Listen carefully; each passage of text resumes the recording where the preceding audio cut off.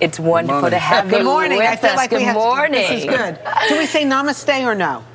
Namaste is good. Okay. Namaste. Essentially, this is a way of, when you look at a person, you tend to recognize their gender, their caste, creed, color, or good, bad, all kinds of things. To look beyond that fundamentally the source of every life is the same thing. So when we do namaste, we recognize only that dimension of you. You as a possibility, not as what you are today. So we're talking about like kind of re-engineering ourselves. I don't know if you noticed, but New Yorkers tend to be a little high-strung. How can you miss it? You notice. So what do we need to do to kind of reset ourselves, re-engineer? Well, it's in engineering. See, we have engineered the outside world the way we want. But what have we done about ourselves? As a generation of people, we are living in the highest level of comfort and convenience, but we are whining like nobody else. So we're not finding that inner peace, the See, true happiness, success? These words have become very cliched, inner peace, inner joy. But tell me, all human experience, joy or misery, where does it happen? In It the can only heart. happen within us. Right. It never happens in the air. Okay, people say love is in the air, but it's not true. When you are in love, it looks like everything is like that. When you are in joy, it looks like the whole world is joyful. So fundamentally, all human experience comes from within us. What happens around us, there are too many forces, we can't control all of it. Right. Some of it happens our way, but what happens from within us must happen our way. Right now, this is the only problem human beings have. What happens within us is not happening our way, because we are not engineered the way we want. Good engineering simply means it works the way we want, isn't it? So how can you achieve that? There is a scientific process, as there is a science and technology for external well-being. Similarly, there is an entire science and technology for inner well-being. See, do you agree with me that this human mechanism is the most complex or sophisticated machine on the planet? But have you read the user's manual? That's very funny. That's very funny. So by the way, you do online courses, right? Yes, there is online inner engineering process, which is more of a preparatory step, and then there's a completion process, which is always direct transmission. So you're very socially savvy, you know? I mean, you have almost 2 million followers on Twitter.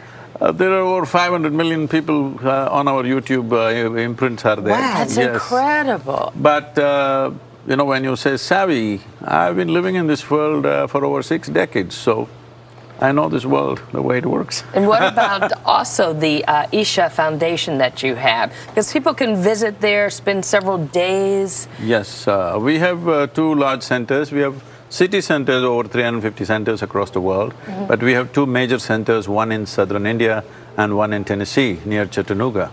Okay. So this is over 2,300 acre property, which is a large meditation center.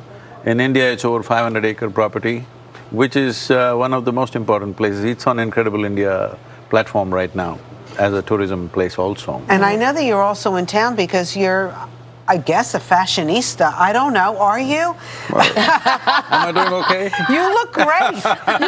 You're styling from the top down to your toes. So you're doing something that fashion meets peace. So or? this is a 150th birth anniversary of Mahatma Gandhi. So this year we are doing many things, whatever was dear to him.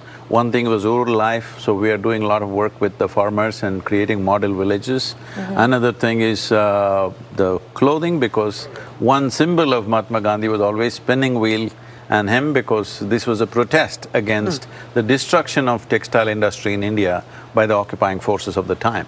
So we are trying to put this back because India has over 136 distinct varieties of weaves. No other culture has ever done this. It's taken few millennia to develop these skills, but today most of them are on the verge of dying because it's almost the last generation doing this weaving.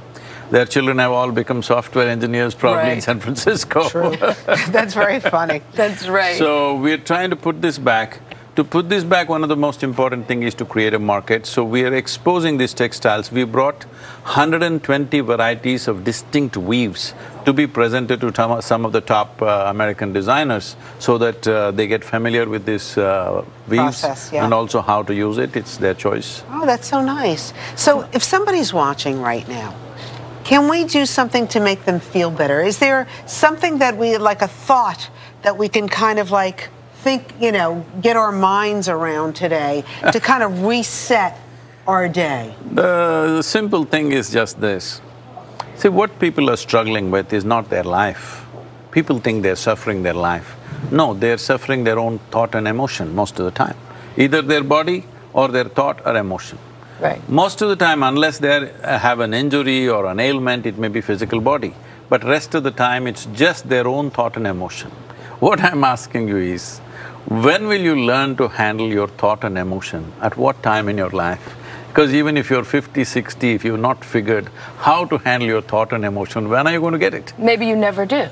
So if you never do, what you're saying is, the basic faculties that you have, which is unique to the human being, this level of cerebral activity is unique to the human being on this planet at least.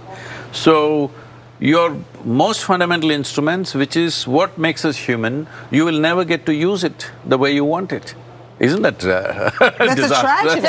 Yeah. So can you It's a do downer. that? Can you do that by meditation? Does that help reset the emotions? The word meditation doesn't really mean anything because it's too generic. It's not… anybody with eyes closed, we think they're meditating because there are many dimensions to it. Right now, how to use the thought. There are some things which are constant within us for most human beings. Breath is happening, of course, and there is a thought process going on. So you can link these two, and because you asked right now what we can do, right now what you can do is simply this. See, what you call as my body is an accumulation. It's a food that we've eaten which slowly gathered like this. We were not born like this. And what you call as my mind is the various impressions we have taken in from the world around us. So this is a heap of food, this is a heap of impressions. So where is you?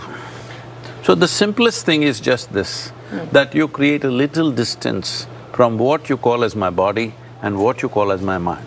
So you just do this, people can do this, there is also a guided meditation called Isha Kriya which is available on the app and everything. All you have to do is with inhalation, you just remind yourself, I am not the body. With exhalation, you remind yourself, I am not even the mind. I'm not the body and I'm not the mind. And so what are you? But with inhalation and exhalation. I'm not Why the do you body. ask me, huh? So what am I then? Yes, exactly. See, I'm not the body, I'm not the mind. See, the most important thing is, at least you know I do not know, all right? I do not know is a tremendous possibility. The moment you see I do not know, the longing to know and the possibility to know naturally happens. Because if See, you just think now, you the know moment, all… the moment you see that I do not know, you ask the question, then what am I? But you asking me, Fascinating. what am I?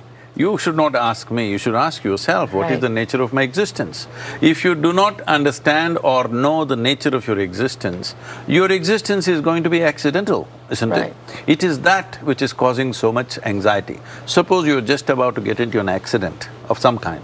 Is there anxiety? I've heard you talk about fear, desire, that these are all… You're a veteran.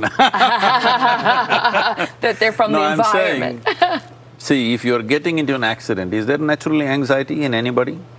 Natural, isn't it? Yeah, of course, So you're right bracing now- yourself yes, for an accident. Right now, most human beings are existing accidentally because they do not even know the nature of their own existence. So anxiety, we are beginning to think is natural. Anxiety is natural. As a child, when you were 2, 3, 4 years of age, joy was natural, isn't it? Exuberance was natural. Now we are beginning to say anxiety is natural. No, anxiety is not natural. You're right.